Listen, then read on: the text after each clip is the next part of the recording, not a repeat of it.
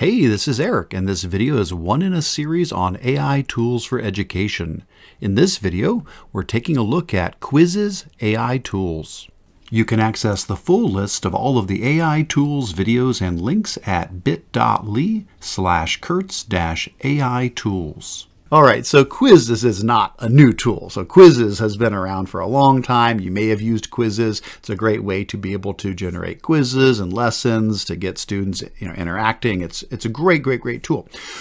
What we're looking at is that they've recently added AI. They've baked AI right into Quizizz, and basically what it will do is two main things at the moment. It'll help you create quizzes. So you can basically say, here's my topic, here's my, link to an article, here's a video, whatever the case is, and it will generate a quiz for you using AI. And then after the quiz has been generated, AI can enhance the questions. You can go in and say, okay, let's adjust these questions. And there's a lot of AI options for doing that. So let's go ahead and take this for a spin.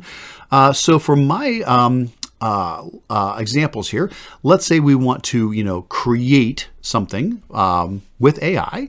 Let's look at the options we have here, and then we'll pick one of these that we'll try.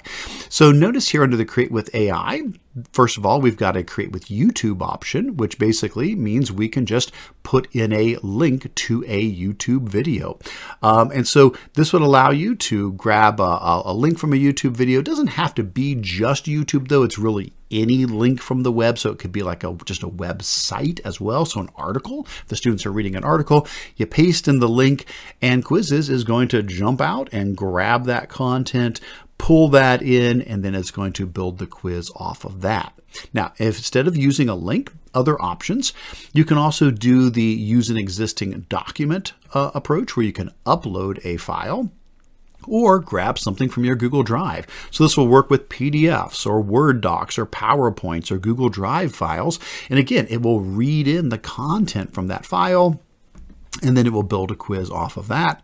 And then the other option is the add a topic approach, where basically you can just put in a topic, say, okay, we're learning about photosynthesis. You could just put in the topic, pick the grade level, and boom, let it go, and it will generate it.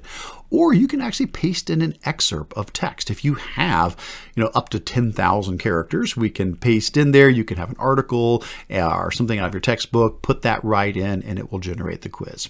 For our example today, though, let's just go with a video link. I think I've got a link here I'm going to copy. It's the Crash Course Kids website, or the Crash Course Kids YouTube channel. This is a YouTube video on food webs, I believe. So I'm just going to put that link in there, and I'll say, let's just do 5 questions. We'll keep it pretty quick and simple there. We'll click Generate Questions, and away it goes. So again, what's nice is it really doesn't matter, what the original content is. It can be a video, it can be an article online, it can be a Google Doc, it can be a PDF, it can be a blurb of text, it can be just a topic. You can just give it a topic and it will generate. And there we go. There it is. 5 questions quickly generated here.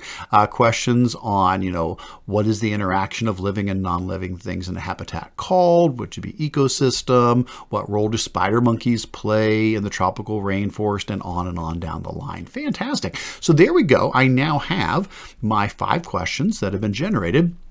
And you could just stop there. If that's it, if you're good, go ahead and publish. Go ahead and publish your quiz, and then you can give the link out to the students, and then they can start taking that quiz. That's fantastic. That's wonderful. Having said that, we said there's a second part to the AI, which is after you generate it, you can use this menu that says Make the Quiz Better with Quizizz AI. And so we can modify the questions. So for example, we can fix grammatical errors. If we had created the quiz ourselves and we were worried there might be an error in it, it could go through and catch those. So you could apply this to old quizzes that you have in the system. You could go back and give them a little AI update as well. We can choose to replace questions with similar questions. We can add 3 similar questions to a question we've chosen. We can translate questions into another language. Under differentiate, we can convert questions into real-world scenarios. We can reduce the number of options, like in a multiple choice question, so there's not as many to choose from.